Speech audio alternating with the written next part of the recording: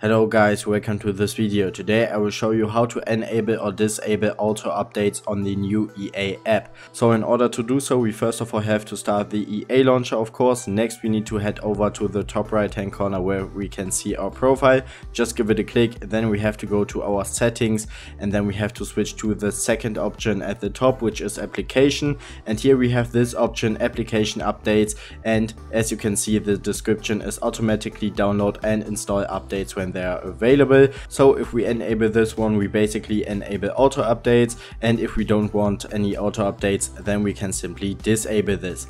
That's how easy it works. If this video could help you, please leave a like and subscribe. By the way, my goal for 2023 is to reach 1000 subscribers on this channel. So if you want to be a part of this journey, I would really appreciate if you were to subscribe to me. Thanks for watching and bye.